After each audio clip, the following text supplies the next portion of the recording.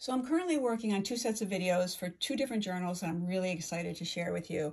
And I realize neither of them includes a tutorial on how to gut a book. And I'm hoping that when I show you this, you'll understand why and perhaps forgive me.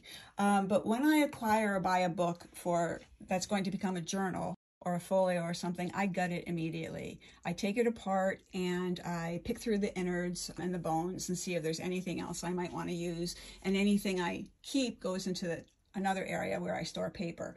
But this, you can see, is how I store the covers. And by doing it this way, I can store many, many more. I mean, geez, there's probably 70 books here. And I can sort them in ways that meet my strange brain needs.